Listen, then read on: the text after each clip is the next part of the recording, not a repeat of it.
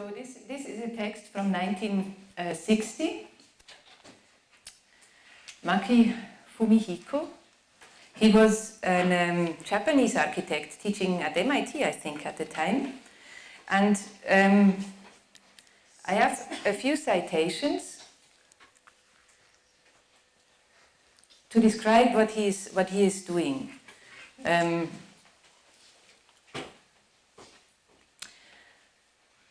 So he says, we are fond of observing that our urban world is a complex one, that it changes with a rapidity beyond real comprehension, and finally that it is a disjointed world. So, no, why are we fond of this?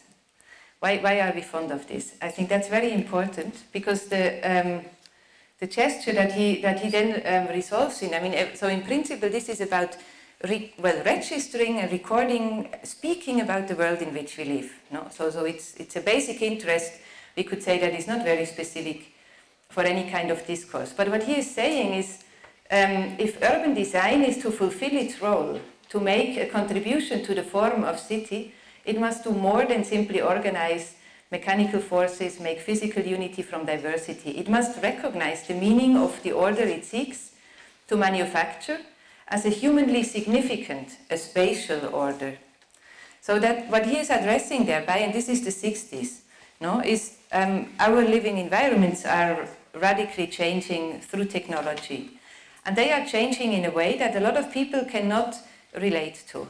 No? So the texts by Colas with Bigness, for example, are a good example of this.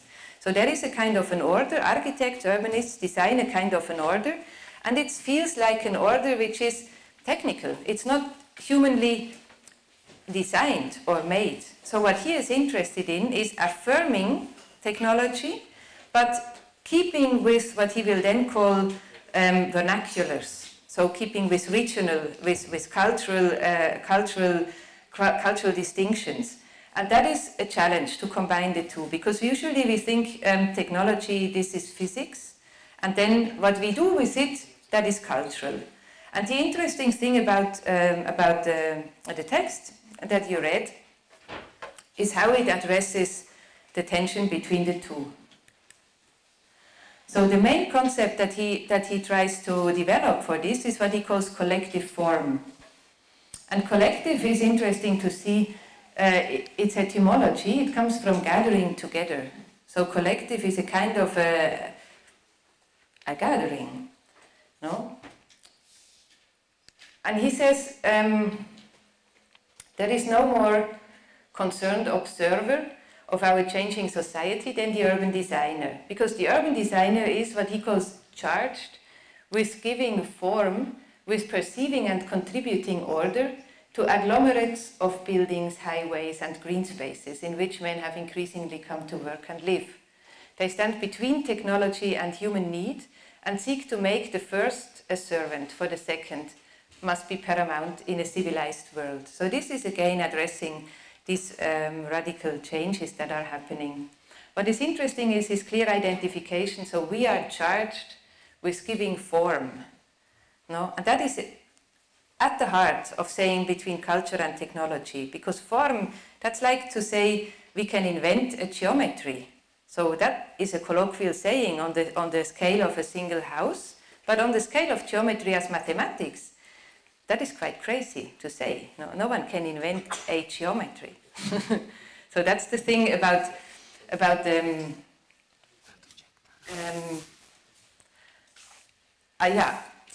addressing technology as something which can be related to on a human scale. So then, interestingly, he calls it collective form, but he says it's not a collection of unrelated separate buildings, but buildings that have reasons to be together. And then he says such an investigation is promising. No? He doesn't say we can actually analyze the collectivity of this form analytically entirely. No, it's not. It's not obtrusive. It doesn't impose itself. It's a promise. It's promising. So it's opening up a kind of a new gaze to study the environment. And as a toolbox for how to do that, he distinguishes what he calls compositional form, then the megastructure as a form, and he introduces this one which is very specific for metabolism and for his approach, which he calls group form. What is interesting, and this is where his rhetoric becomes actually quite technical, when he begins to describe what these different kinds of forms are capable to do. He relates them to how they structure space and time and how they establish order. No? And you have with the compositional approach, we could say, so compositional form, compositional approach, this is with elements in space. So time is not really there. This is a bit like sculpture. With the megastructure form, which he relates to a structural approach, at the center is what is called in mathematics invariance groups. So we will come to this. An invariance group, so the notion of the group means, and the notion of structure is very related to the group. And it means that between different contexts, there is something that links the two, which doesn't describe either one or the other, but it allows for a kind of communication or exchange between the two. So a structure, so to preserve a structure means that you gain a space of flexibility and variability because this structure is somehow constant. No? But to call it constant would be mistaken because we cannot really say what the structure is, except from describing what it affords to think in. And this allows us to, so what you can, there will be an example afterwards to describe more precisely what it is. The point is with structures we can really compose in time, like with the compositional form we compose in space. So we can look at the process and say it has elements, it has components, and those elements and components can be linked in various ways. So we get out of a linear kind of process notion with this, and we approach what can be called a programmable temporality. So, raising these questions, I would like to discuss it before, or in the context of who is he talking to? Where are these ideas coming from? So he's speaking about time, ordering, space, group form. He invents a kind of a social notion of geometry with the collective form. So what is this addressing? And I think it's, so I want to place this discourse. It's very clearly the beginning of cybernetics, we will see. But it's important to understand what cybernetics was or is. So I want to place it in the context of what is called ontology. And it's something that in philosophy basically means sorting out that which participates in reality, in being. So, and it's one of the old, well, yeah, it's a very old notion, it's a very difficult one, it's a very abstract, very fundamental one. That was always in the context of metaphysics. Now, only since the 19th century did it become independent as if it's an own field in its own right. And I'm saying that not because we need to be faithful to history and so on, but because that's very important, because metaphysics means a first philosophy, it means the question of principles. And the principle, this is what you probably have heard from metaphysics, it means, so what is the first thing? So principle, like prince, means who is the first. So it has a lot to do with arche, it has a lot to do with origin, and it has a lot to do with power. And in philosophy then you have different approaches that would say everything is in flow, for example, so water is a principle, or then things are at rest and they can be moved, so stasis is a principle. So you have all different kinds of philosophies based on that distinction. And to say, since the 17th century, that we can have ontology, so an order of sorting of how time and space can be organized, independent of such a principle question,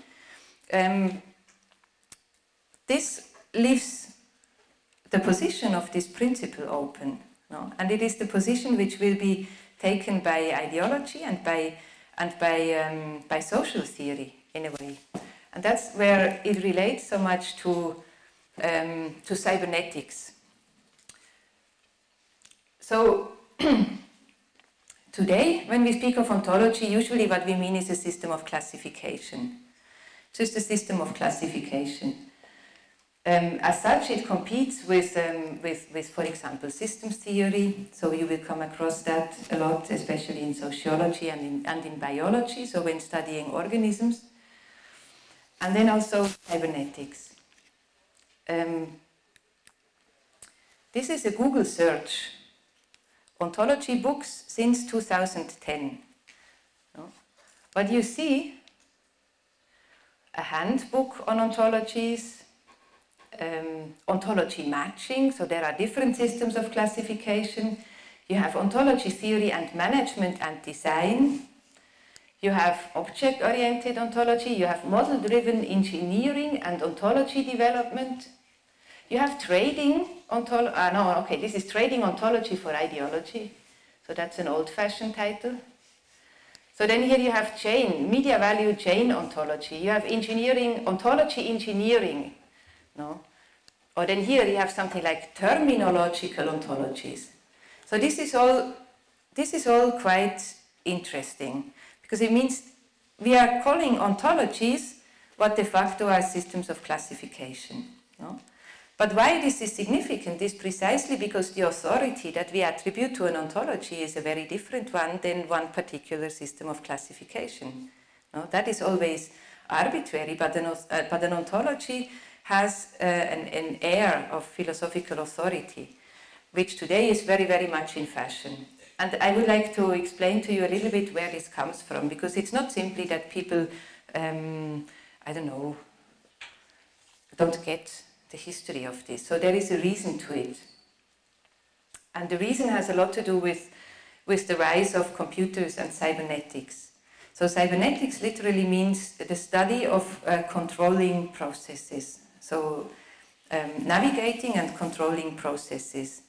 And this is exactly what I was talking about with ordering time. So process means not only like in a factory where you have linear rationalization process of how to produce something, but you can address any relation in a social as a process that can be, let's say, that can be governed without making decisions. No?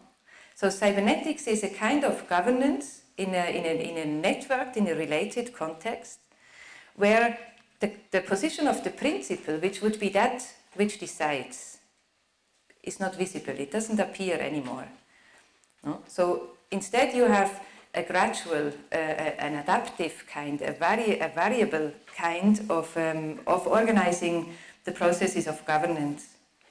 And that is something that has become ubiquitous. So almost all our institutions, our systems, our processes are organized according to such a thinking. And what is beautiful in this approach by Pa.LaC.E, for example, by introducing abstract and complicated notions like a group form, is that he begins to attend again to the mathematics behind communication technology as a source for this new kind of governance principle, governance power. So mathematics becomes a kind of a wonder ground. No? So if we can understand the concepts that make this technology working, then we can be much more subtle and much more, we can relate much better to this new kind of technological order. So through understanding the mathematics, we can actually address the technical order as a humanly made order, because we understand where it comes from. So I want to give you very briefly main references. One is, and this is for cybernetics, a book by Norbert Wiener. As you can see, it is called Cybernetics. Yeah, one cannot really read. Or Control and Communication in the Animal and the Machine. See, also Control and Communication in the Animal and the Machine. So this is the kind of temporalities of processes that become governable in a technical sense. So what is the mathematics behind this is what we had last time with Le Corbusier with statistics. It's this kind of new quantities that are only working with a certain likeliness, but they are quantitative, but there is not really a substance to it that could easily be grasped. That's what he calls here. And then he describes how a new kind of a uniform science is emerging with information technology. Here we have an example of what is such an invariance means. No? He describes, so it's about nonlinear phenomena, so like electrical circuits, but also many other physical phenomena. They are characterized by an invariance with respect to a shift of origin in time. That is a complicated thing to imagine, a shift of origin in time. But what it means is very simple. A physical experiment will have arrived at a certain stage by 2 o'clock if we started at noon. If we started at 12:15, it will have arrived at 2:15. So that is a kind of a time capsule. No? That is this flexibility of time processes that become graspable. And this is what is at stake when we are talking about structure or about groups. So this is a reference I would very much like to give you if you are interested in these notions of the numbers, of the geometries, of the thinking behind it. Like where is this notion of invariance coming from? What makes it different from something that we call constant, for example? What is a variable, and so on? This is a book by an American mathematician, and it's written for a public audience. So it's very accessible. It's not just giving you technical concepts, it's really describing the genealogy of mathematical thinking. So this is highly recommendable. We can upload it on TIS. We have a PDF. Just don't share it or don't say that you have it from here. That is a citation from the introduction to the book. What he describes is quite interesting, because he raises the problem of what does that mean with generalization. So when we have this technical environments and people feel it's not humanly made, I cannot relate to it. No, it's on a scale which I cannot perceive. I have no clue how it has been made. I have no clue what the possibilities would have been that have not been chosen instead of the one which is here. So we cannot relate to it. So then we say it's very general, and then we usually relate it with being empty, no, with being somehow sterile and non-telling. And so he is addressing exactly that. He's saying those who are not mathematicians by trade are sometimes inclined to confuse generality with vagueness and abstraction with emptiness. The exact opposite is the case in the mathematical generalizations and abstractions with which we shall be concerned here. So that's the introduction to the book. Each, on appropriate and definitely prescribed specialization, yielded the specific instances from which it had evolved. So, for example, you have one theory of the complex numbers, you have a theory of the hypercomplex numbers. So the complex numbers become accessible from looking at the hypercomplex. So it's a way where the abstraction gets richer and richer and richer, but more difficult to grasp. Yeah. So that is the relation with which he describes the book. And here is the beautiful phrase. Moreover, each generalization in mathematics gives in addition a whole universe of mathematical facts, distinct from those in the special instances from which the generalization proceeded. So,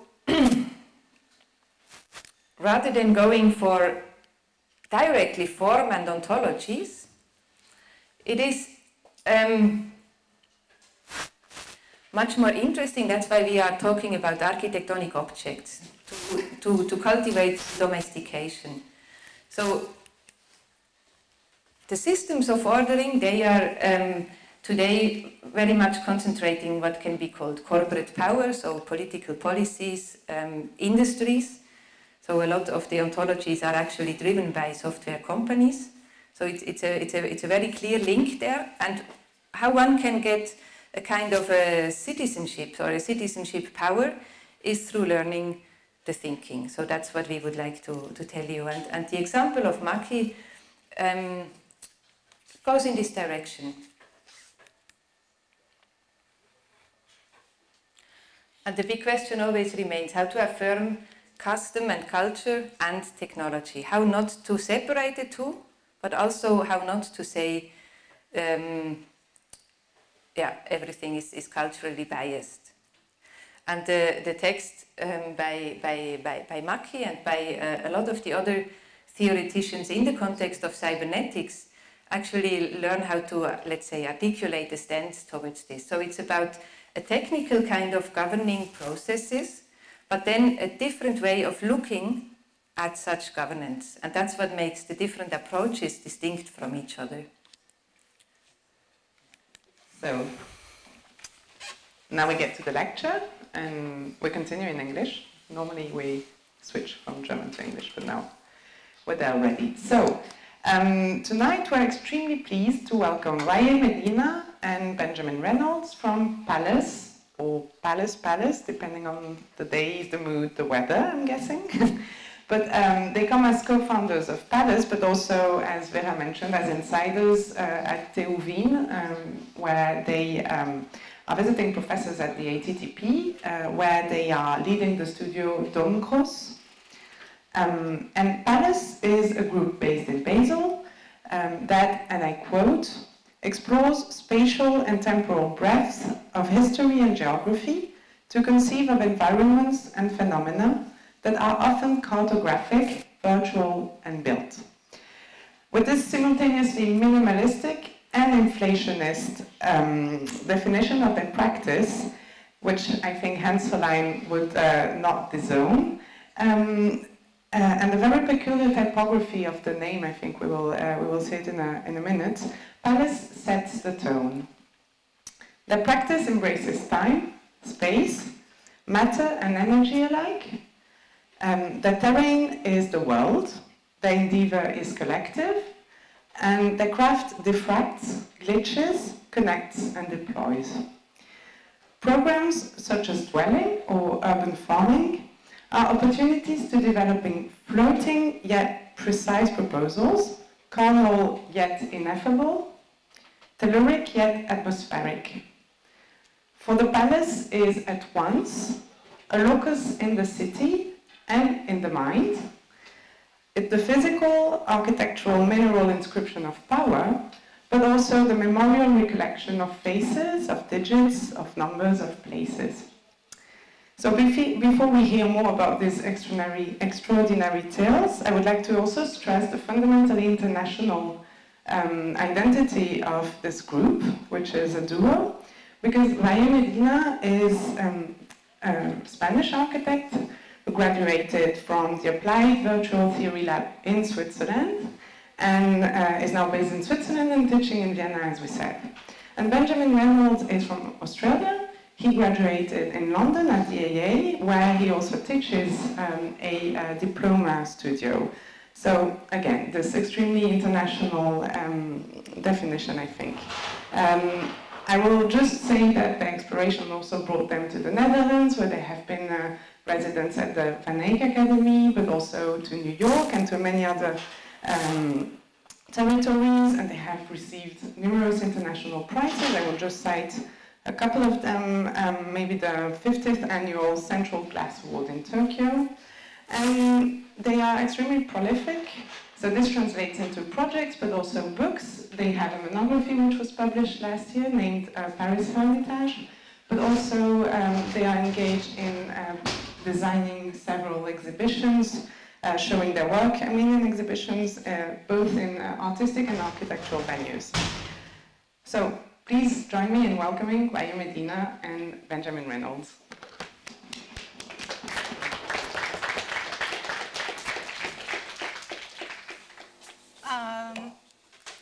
Thank you very much, Vera and Emmanuel, for such a kind invitation.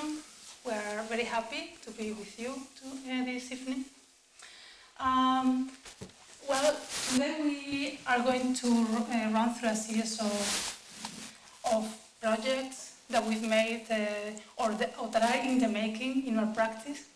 So bear with us if some things appear sort of incompleted or somehow reopened. That's also a part of the practice itself. So we consider our works as conceits, borrowed from the metaphysical poet as terms of images in speech. Our works are comprised of numerous discrete mediums that access ideas, and rather than exchanging information with you today, only, that is to say, to tell you anything, maybe you can perceive a position, an order, a place, and at the very least, a will. We don't claim to reconcile any of it, but maybe a little tonight. So relations within and around the mediums contribute to constructing a sense. After all, sense etymologically means a direction, as Vera in some occasions has also reminded us. Although mediums come from a goal, however, their exhaustive ideas are raised through works, stemming from their interest in large acts of human endeavor, encyclopedic projects, expedition, taxa, etc., etc. We're detecting contours to reinforce the naturalization of our conceptual practice. Forcing nature is a contradiction, but in this sense we are trying to constantly reclassify thoughts with actions.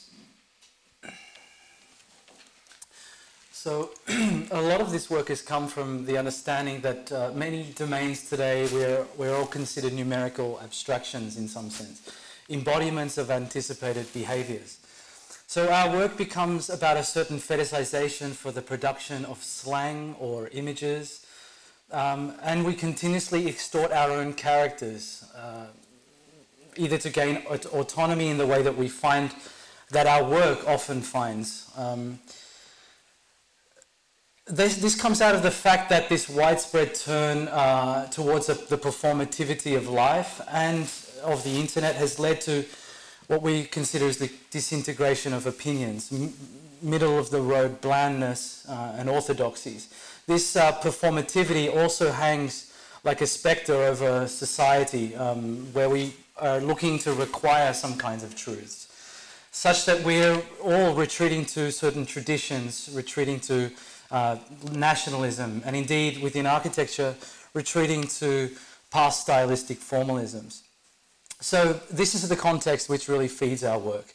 And in this sense, our work is a kind of noir. We know that there is something missing, perhaps it's undefined, but what exactly it is and how to find it, we don't know. So the first project concerns an act at a solar collector just outside of Seville in Spain at dawn about a month ago. It was enacted at the PS10 solar collector, which replicates the sun 624 times. The heliostats rotate and they track the sun, each constituted by a 120 meters squared parabolic mirror. These heliostats direct sunlight to pipes filled with water. Perhaps you know this already. They produce steam, and the steam in turn rotates a turbine to generate electricity. These tanks reach only around 255 degrees. This really was a work about trying to find the cost in energy of a work.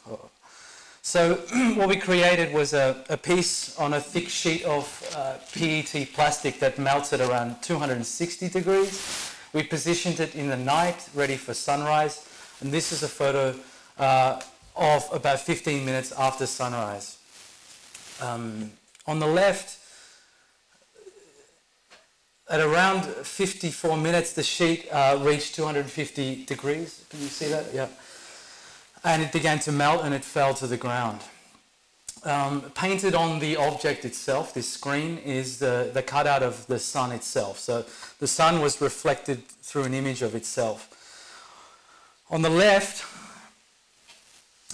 is the average output of each heliostat during that time of the year. On the right is the resultant output of each heliostat at one point during those 53 minutes. So between around 9 to 10 a.m., you can see this dip in the generated electric output. So the cost of the work was around 1.4 megawatts. So So when the creative act coincides with the side of energy production, it's doomed to be immoral.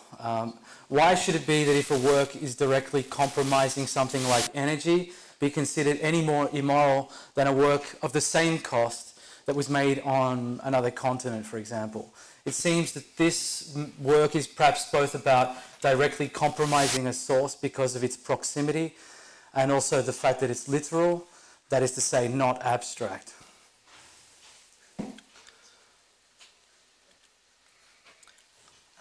To continue with Forum for the Missing, which is another investigation.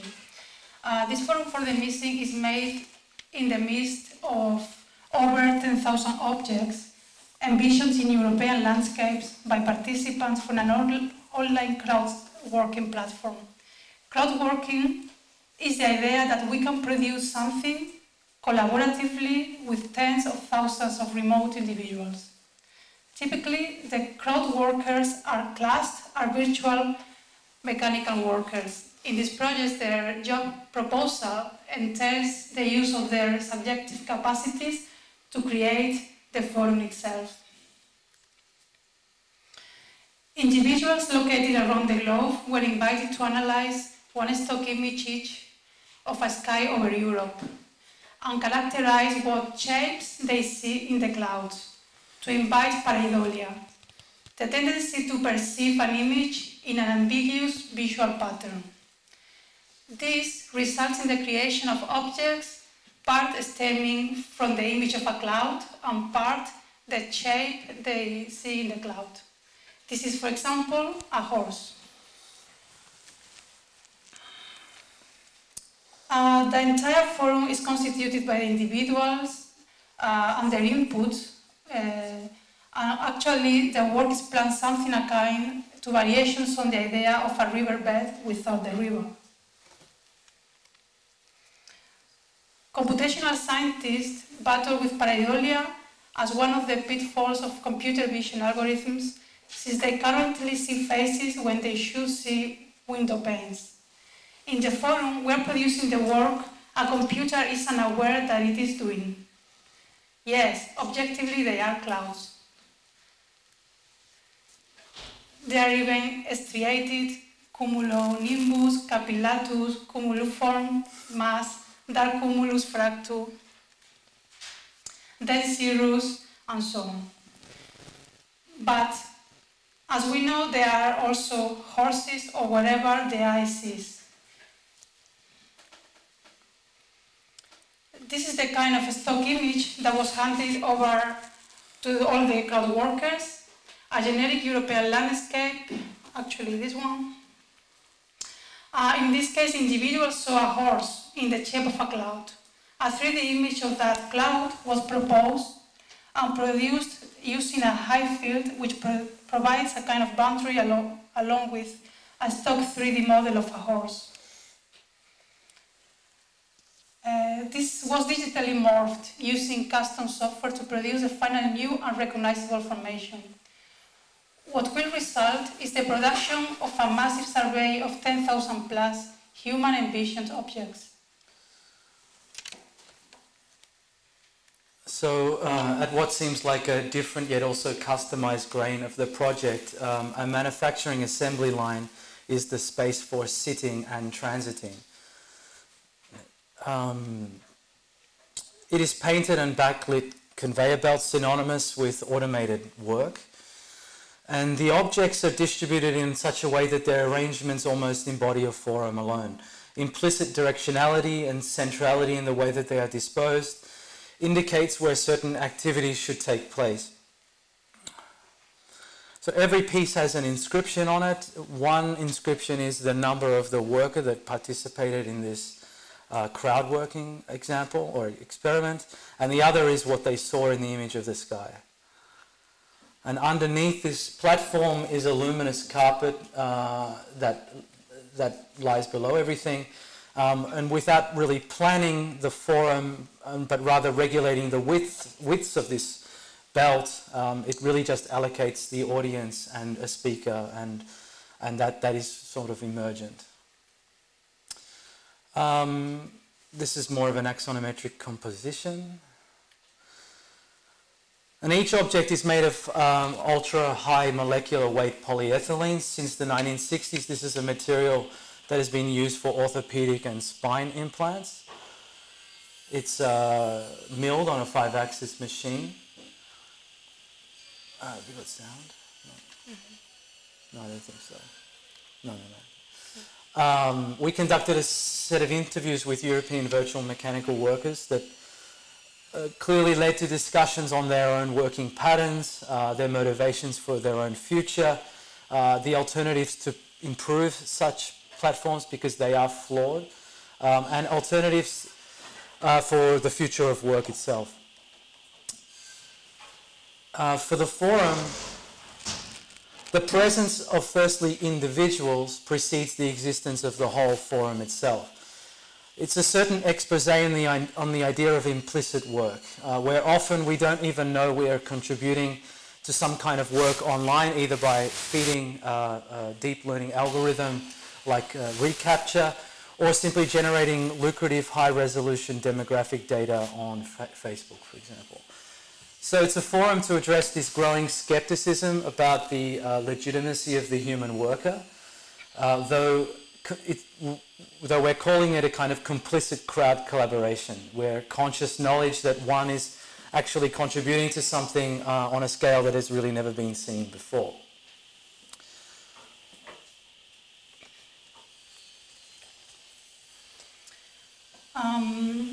Okay. Something else that we wanted to say is that during the presentation we are going to have a small time lapse of what we call interludes. This is one of them. So basically they are placed between some more larger projects that we have completed. We are going to introduce them as a enumeration of smaller mediums for projects. So this one I will introduce you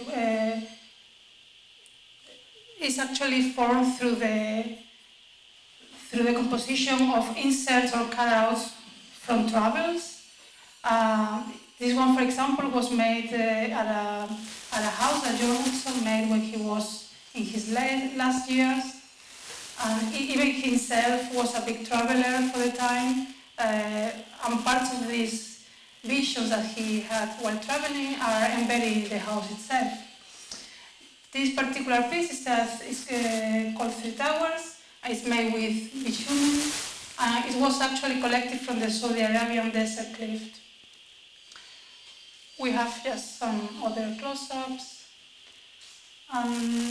Encryption 1 relates to a sign, describing details and dimensions of the plan of a living quarter for one person. It's actually belonging to the site of a baseball pitch in Santa Barbara, California. You may recognize these works a bit later during the presentation. This piece is actually the reconstruction of the mirror found in the Elizabeth Wolf bedroom, a textile manufacturer who commissioned Miss Van der Rohe Wolf's house in Guben, Poland. This house is now demolished, but we are doing actually an unusual reconstruction of this mirror, which has a slight bend in its curvature. During the wandering in the house, a note was found written by its cleaner.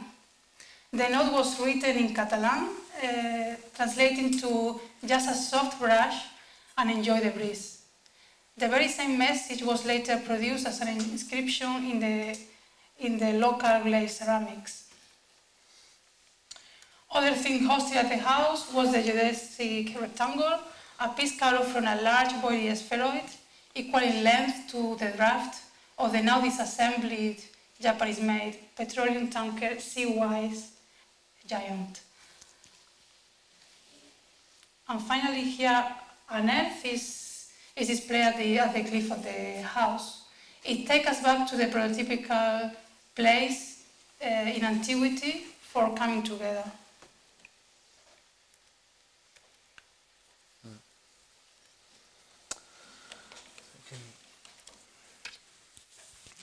So the following project, Paris Hermitage, as was mentioned before, is produced as a monograph recently, began really by conducting a film entitled Space, Interference and Carving. It's an act that came really as a rupture to the standard operating procedure of architects, often basking in 3D packages where we are adding, we're compounding, we're layering.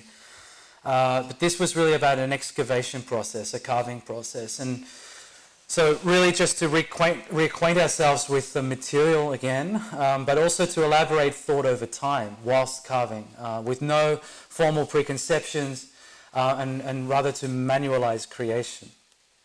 So the numbers in that feed there are a live transmission of the stone in 3D space. They themselves have their own patterns, this kind of interference pattern, which then led to the creation of an application, which we consider as much the stone as really the stone itself. This was the book that was recently released. And so, but the film led to a building, and the project concerns the site on the Seine, the site of the former St. Victor Abbey. The abbey was formed by a group of rebel students who broke from the Notre Dame area. Their original intention was to make an alternative circle for daily worship and contemplation, no longer praying and mourning. So they really focused on praying and teaching one another.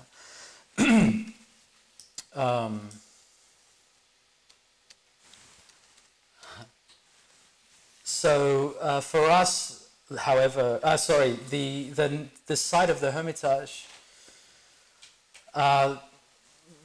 began as an abbey, as I said, but also later became a textile manufacturing plant. It became Paris's wine production space or storage space, a lumber yard, and today it's the site of the Jussou University campus. But for us, rather than the site taking a kind of central space within the project, it was the figure of one particular person by the name of Hugh, who is this great mystical writer from the 12th century. And it was at the Abbey where he worked on his great project, the Mystic Ark. The Ark, as you can see there on the right, was an educational tool. In it, he tried to contain the entire cosmos, everything that was known at that point in time. A mappa mundi, a zodiac cycles, Roman calendars, systems of periodization, and weather related to geography, and so on. The role of the device for Hugh was to simply organize curiosity in order to acquire knowledge. One of his more famous quotes is to rid confusion, since it is the mother of all ignorance and forgetfulness. In a way, this work was kind of considered like a proto-internet, was this all-encompassing, very ambitious document that can be accessed. It's somehow mobile, since this Mystic Ark was simply like a large painting that people could come and visit, that tried to contain every kind of knowledge. So, from early on, while working at the project, we collected thousands of educational spaces that appear over the years. For example, here on the left-hand side is the Sorbonne Library in Paris, or on the right-hand side, the St. Gallen Monastery in Switzerland. And they became quite instrumental later on to decipher the proportions and certain activities that occurs, such as space. At the same time, now we propose a space to know yourself by knowing all.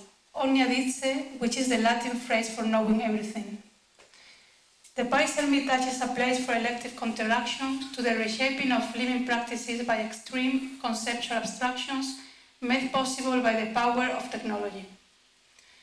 Those that come from the city of Paris to the Hermitage are there to reconfigure their pulverized patterns of life. Those of work, wakefulness and sleep over a period of 39 weeks.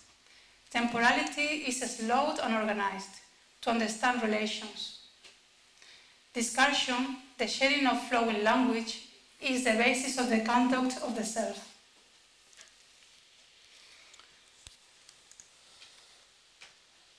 So this is the ground floor. The street seclusion, where silence functions as the organizational principle, occurs in the central court, in the middle of the building. The Grand Court is a reproduction in sunlight of the Judean desert, beginning in the year 483 AD. This is the time and place of the birth of Cenobitic monasticism. Cenobitic meaning from the Greek, common and life. One of the spaces in the plan, some of the spaces are a library that provides quality structure information, an amphitheater where collective discussion and the primary interface with the public actually occurs.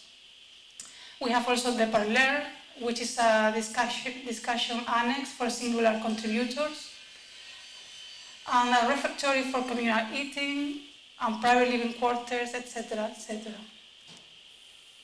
It's another plan, higher level.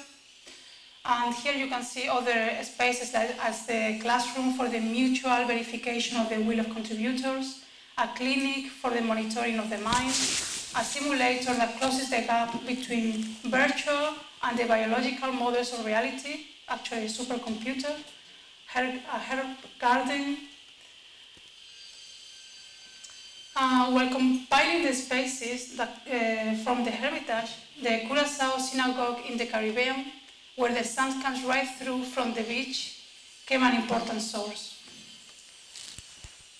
It was through this process of compilation of spaces that style started to dissolve in the project, a realization similar to that one of Henri Matisse when conducting his early studies on the permutation on pedestals, from the figurative to more abstract pieces. At the Hermitage, thousands of plans and sources led to a kind of every style with no classifications. What was considered were the capturing and freezing of vectors, what we call pulverization, a phenomena of the domain of the microscopic, the infinitesimal. It is extreme fragmentation in matter.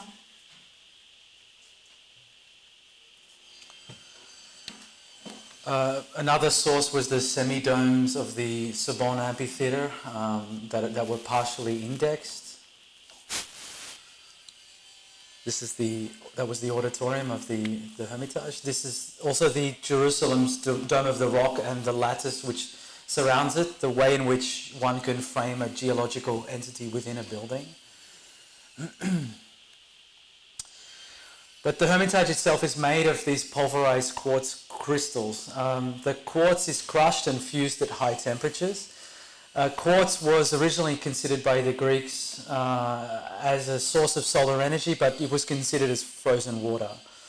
On the left you can see the Nimrod lens, which is 3,000 years old, which is made to concentrate sunlight. And on the right you can see a synthetic quartz crystal grown by hydrothermal synthesis. That same synthetic quartz sits inside every personal computer as thin slices and acts as its internal clock. And the precise angle to the crystallographic axis of this quartz defines the operating frequency of the computer. So the small quartz crystal acts as a clock which sends signals to the CPU, but depending on how it's cut, a computer can operate faster or slower.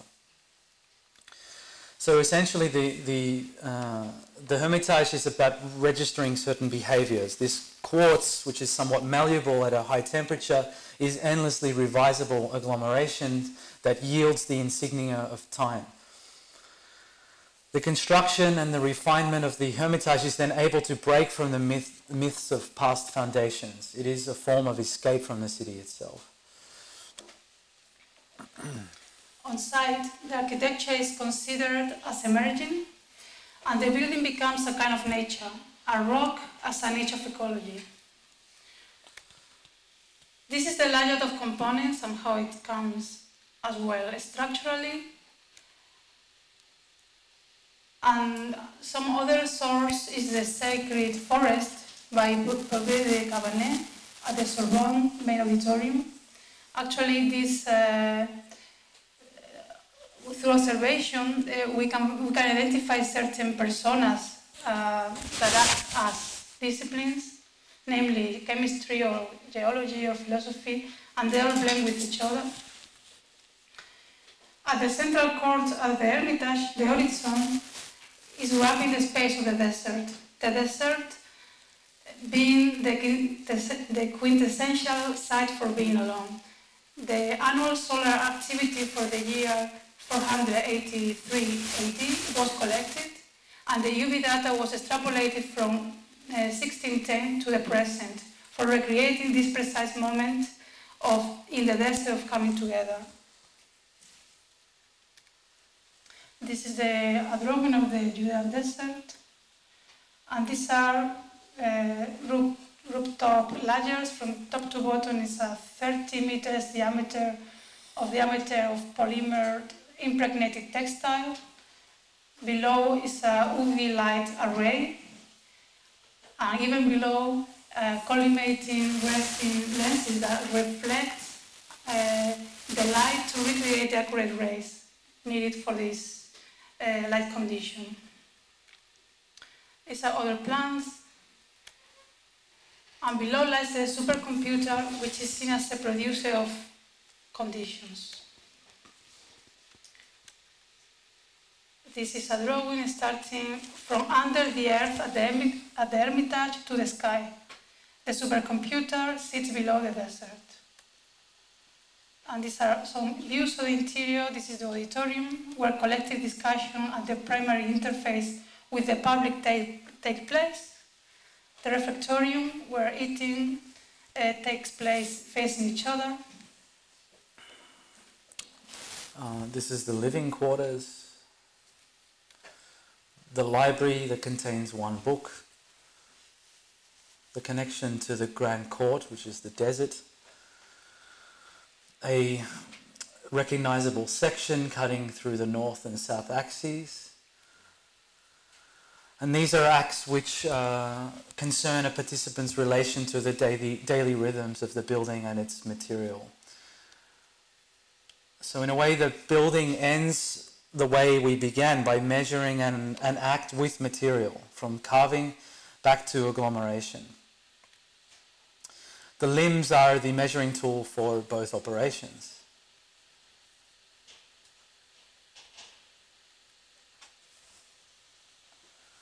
And the building acts along with that as a large temporal oscillator that yields time and commonalities in matter. And the contributors are in a sense renewed as intellectual subjects at the Hermitage by asking one another, what do we think of ourselves, what is our space, and what can we be?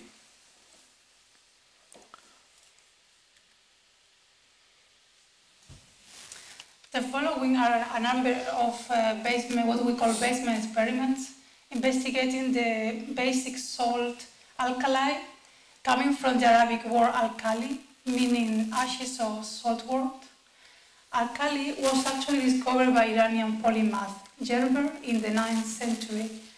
A combination of alkali made from burnt saltwort and filtered animal fat, tallow, is how bodies were cleaned from 9th century until today. During his time in the Al-Kufa, in Iraq, Gerber popularized the use of the alkali for cleaning. The first requirement for producing this work and preserving the ingredients was to lower the room to 10 to 10 degrees below. This was achieved by using a fan and a pool of water, and it is a typical Middle Eastern technique used to freshen up living rooms in hot summers. This was the first impression that resonated with visitors coming to engage with this work, like entering a laboratory or a fridge. It was in the very surroundings of the mosque in Kufa that Gerber the alchemist used to frequent for prayer daily. This is the so-called plant solvent, which burned is used to create the alkali. And through the separation of ingredients that that have a specific reaction to alkali, actually, several works were produced as a series.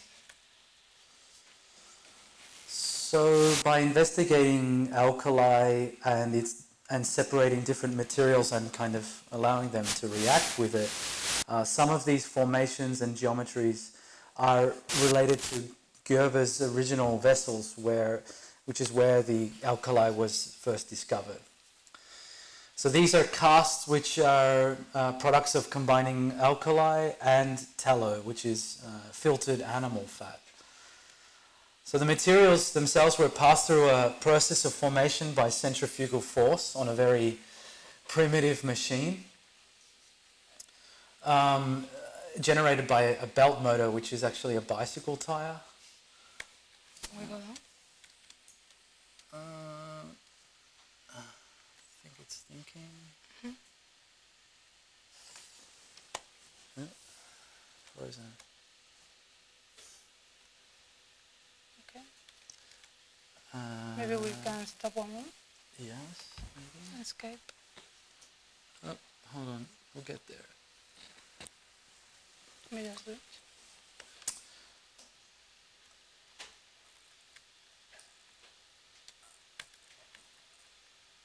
Okay. So that centrifugal force was helping or enabling the process of formation of the two interacting materials that produced those concave shapes.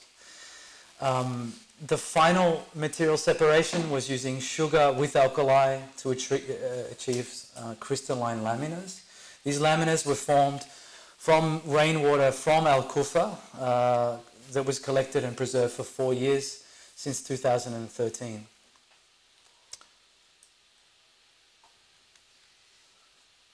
And in this example, the scale of the original mosque was reproduced at 1 to 100 in this model. The model is made from 40 kilograms of fat. Every 4 days it's sprayed with mist for 1 minute, which is the yearly rainfall of Al Kufa, until the piece disappears. So the following project, which appeared before in one of the interludes, is Civic Canyon. It's concentrated around the life of a citizen who's living in Santa Barbara in California, and this was a client who is a wealthy 30-something individual. You could call him a cultural worker, but according to him, the city has removed any meaningful bodily and public interaction from his existence, to the point where he no longer feels a part of that place at all. So in a sense, this brief was very interesting from the outset. So in the development of several long conversations, we mutually established that while the client enjoyed life on the fringes of Los Angeles and its culture, it was precisely the same culture that's generated there which drove him to a certain apathy. It was this widespread idealization of the body, or indeed this face, for example, this saturation of only a certain welcomed kind of physiognomy there, which came institutionalized really from the big 6 major film studios, and Paramount being one of them. So the first thing we did was collect and measure this kind, quote-unquote, kind of physiognomy of leading actors who were christened by these studios to establish these physiognomical norms. Oh, we don't have internet. Well, that's a Google map of the distance away from this individual's residence and Burbank, which is really still one of the few places where you could say that Western culture is being produced via the film industry there.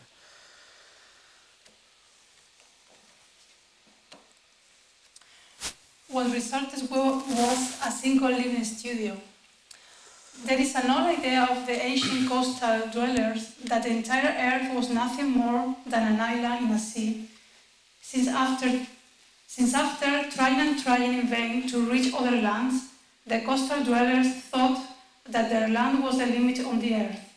The medium that was responsible for the earth's floating, of course, garnered considerable speculation. It was not simply the water of the river.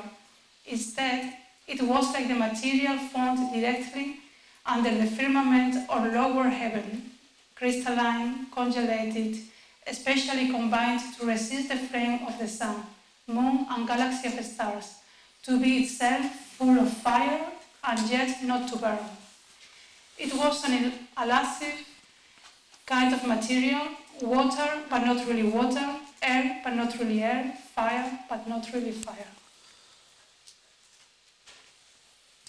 At the center of the studio is the image of a proverbial fireplace with a light so bright that it's capable of heating the pool via an underfloor air-fired heating coil. The entire floor becomes a floating hearth like that of the Farnsworth house. Since the interior and exterior are connected via the pool, it acts as the global temperature regulator.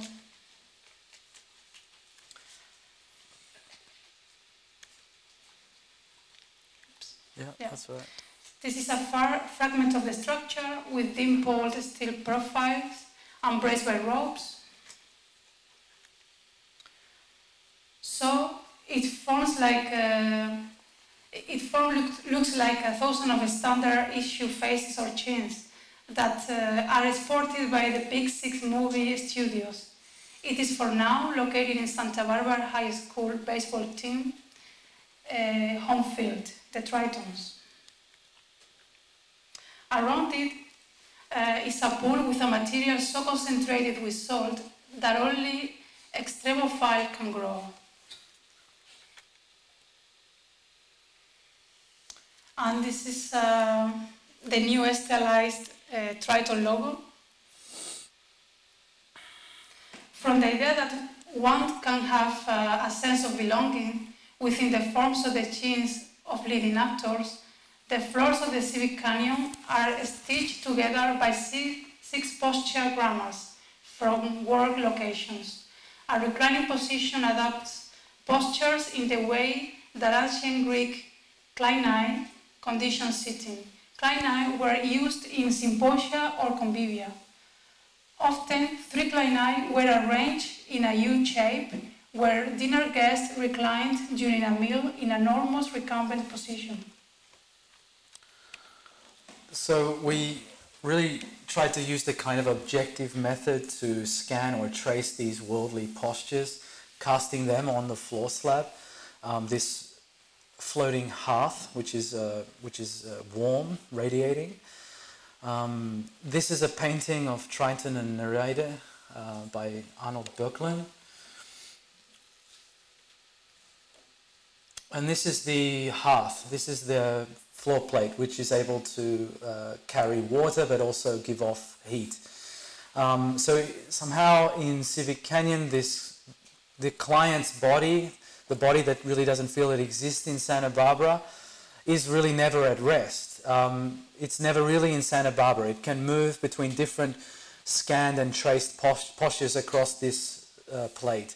So it's really culturally imbued and neutralized through the transfers of worldly postures, so it really becomes everywhere and beyond where it actually is geographically. So as with each of the interludes so far, this is another one. It briefly explains a development of some work presented in Finland, where we were again trying to construct a place or possibly more of a sense through discrete mediums of work. In this case, is a new plant for the company 3M. This is a piece of rare salt which was boiled and fell away. This is a low wall for a house.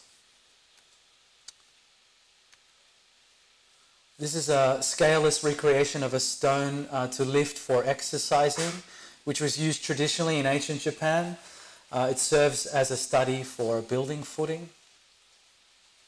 And at the Farnsworth house by Mies van der Rohe that was mentioned before, a system of hot pipes are installed in the concrete floor slab, which, depending on the fluctuation of the water levels, I'm sure you know that at that house the water rises and fills up the interior of the house. A lot of moisture and a lot of excrement, which is precisely what's inside of this vessel, was taken from the house itself.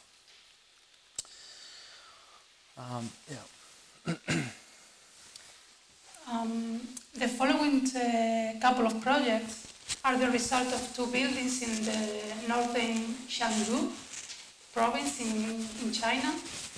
They can be considered as relative buildings in the sense of a small family, and they are neighboring on site as well. One is a kitchen island, we could call it, and the other is a velodrome.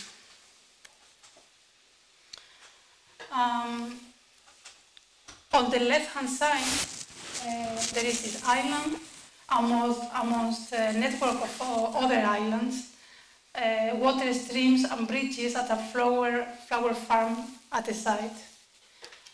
This new island resembles the earthy island present in the meadows, that they are pseudo-natural composites of ranked earth mounds.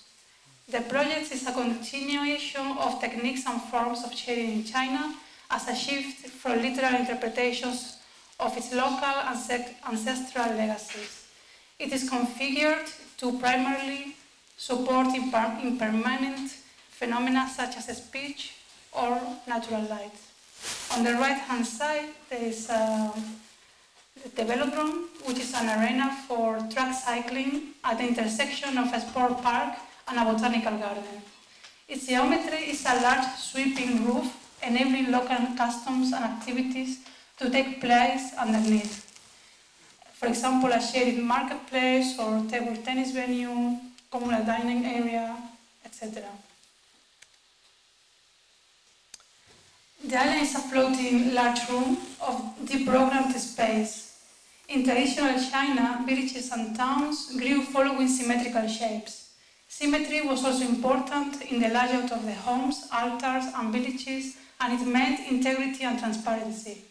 In this proposal, symmetry as well as existing logics of the flower farm, for example, the existing earthy planting islands, are borrowed to define oval-like plan. In regards to the velodrome, it is composed of a series of continuous lines, and above on the track and below under the roof combine and produce a form on its own.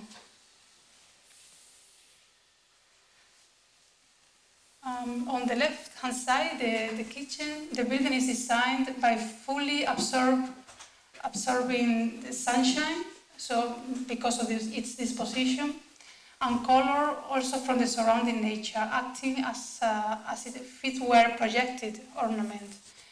The materials are equally the field colors or the earth islands as accessed from any point. The flex of the roof is calculated to redirect sunlight deep into the interior, and color kept by the neutral enamel substance coating its spaces. On the right-hand side, the velodrome borrows notions of the building and even of the ceramic stoneware tradition in China, which is characterized by simple shapes, compositional balance, and subtle effects in glazes. So on the left, in the kitchen, 3 activities are impermanent and mobile, supported by custom long tables and chairs for teaching and eating. One activity, however, is permanent, and that of food preparation. It takes place at the central position and balances the rest of this island. On the right is the velodrome, which has a central court which features a densely planted area for outdoor exercises. Here are these 2 exponents from a distance. The base of the kitchen on the left is made of rammed earth, which is an element of Chinese construction used for millennia in grounds, walls, altars and foundations. Large steel fragments are assembled on site. They are a result of CNCing steel beams and walls with a process of precision welding. And in the velodrome, structurally the track has large steel beams embedded in huge concrete footings onto which hardwood truss rests. The final surface is laid with laminate panels. In the kitchen on the left, the main structural elements are the walls which support these concealed beams hidden in the roof. And in the velodrome, this appearance of its continuity is achieved by 152 timber sections that are cut and joined onto the rigid truss work. This is a section of the kitchen on the left and a section of the velodrome on the right.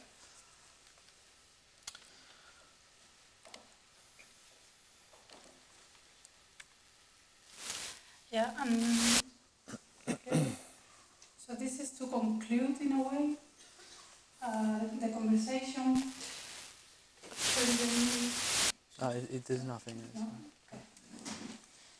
So Gnosis and Details in a Shallow Creek is a following video work. We would like to conclude with it, and it's a piece that is still information and is belonging to a larger project.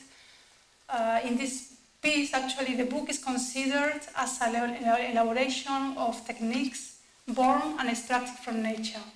So it's knowledge at large, in the way we consider it. The book was extracted from amongst 20,000 titles belonging to a real personal library of a collector, and the knowledge that once was nature, once inscribed in the form of a book, and in the context of the library, we see that it takes a life of its own, and it becomes somewhat bacterial. What we question ourselves about is if there are other ways of consolidating and engaging with content, and can there be forms of post-consumption? Can the journey of a book reflect preciousness, impermanence, or even the uncanny?